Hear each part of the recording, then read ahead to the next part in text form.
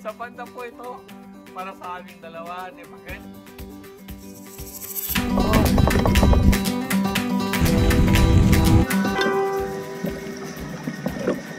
Samahan niyo ako para tayo po yung mag-grocery. I think ang huling biyahe ng ating ampalaya or pear melon is almost done. Because last time I told myself that I'm gonna give up because the leaves is turning yellow. Now I put some organic fertilizer and organic soil and came back. So why not? This is my last chance to have a ampalaya.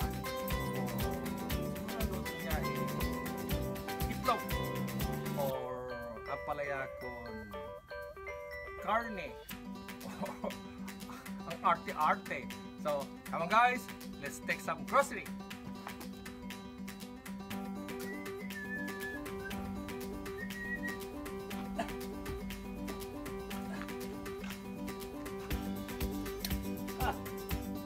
Malaki. Look at that. Malalaki. So,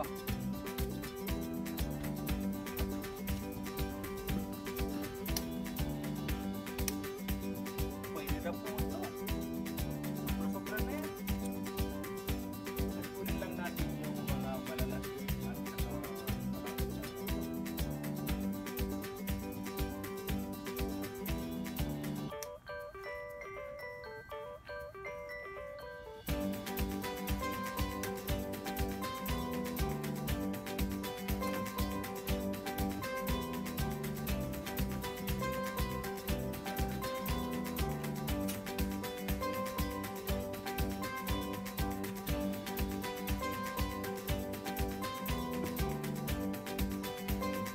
at ampalaya con itlog o ampalaya con karne.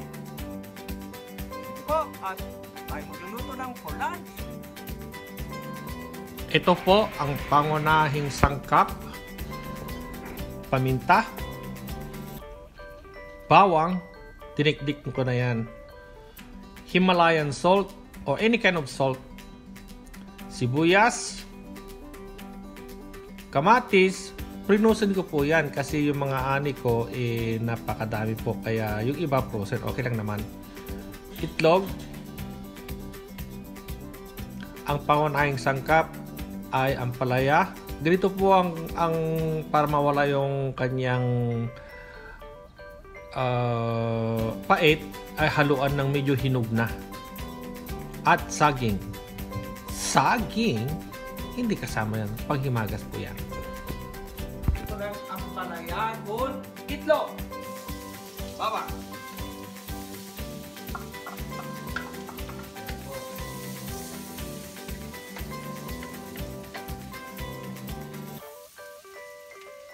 Antayin until they turns brown ng ating garlic, even though our oil is turning brown already. Alright, then put the tomato at sibuyas.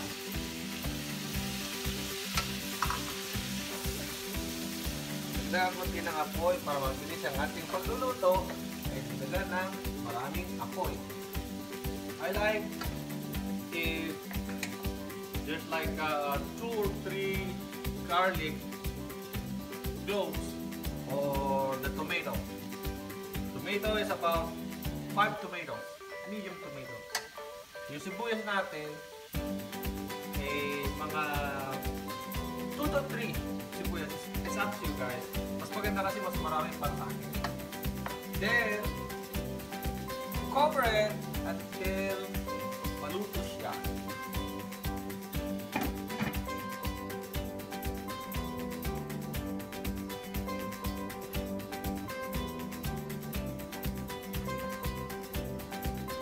Check po natin palagi kung na-liquefy na siya. I like when it turn to liquid so you can eat everything. Hindi yung itatabi-tabi mo lang siya. So, constantly mix. And then, cover again for a few minutes.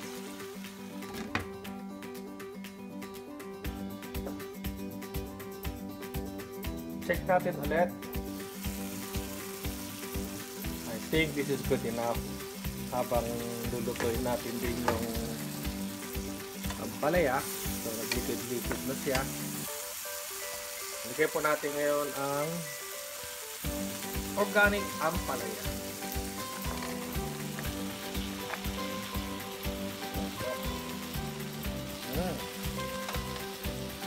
Amoy ampalaya na. Kaya po halo-haloin lang natin para evenly maluto.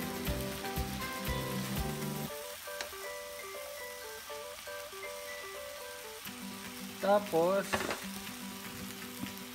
I'll see you again in a few minutes.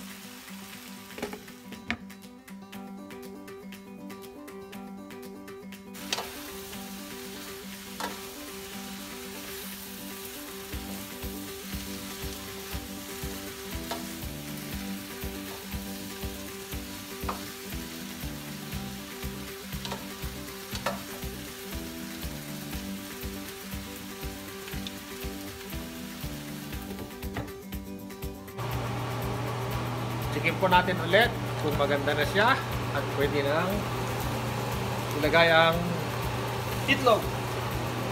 So, okay na po siya. Ngayon, ang next step natin ay ilagay natin yung itlog. So, these eggs, I already put the salt and the black pepper para mahalo siyang maigi.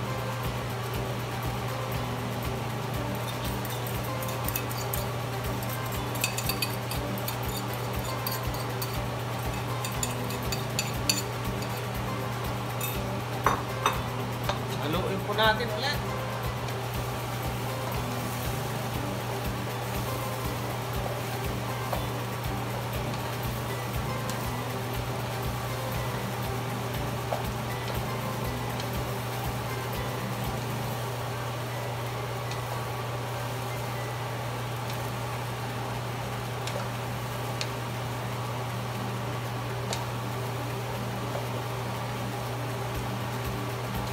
Nangangamoy ampalaya na siya.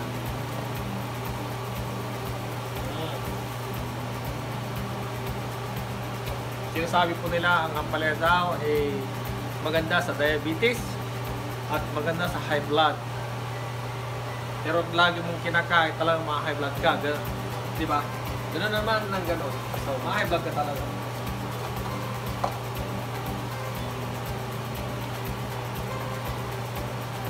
Ayan po, at malapit na po tayong kumain ng lunch. Takpan po natin na mga around 1 minute, tapos pwede na pong kumain. Alright. As we all know, gourd or ampalaya is good to lower your blood pressure and lower your insulin. Why not, guys? Try to eat the ampalaya. It's not gonna harm you. You know, if you can eat exotic food and ampalaya is not, then there's something. I'm telling you, it's not that what you think that is so bitter, but it's fine. So if I were you, I'd rather eat this ampalaya than other exotic food found in Asian market. And it's organic, so come and join me and we will eat my ampalaya, and one of my favorite dish, ampalaya con itlog. Thank you guys for supporting me and watching my YouTube, and please don't forget to subscribe again. Bye bye.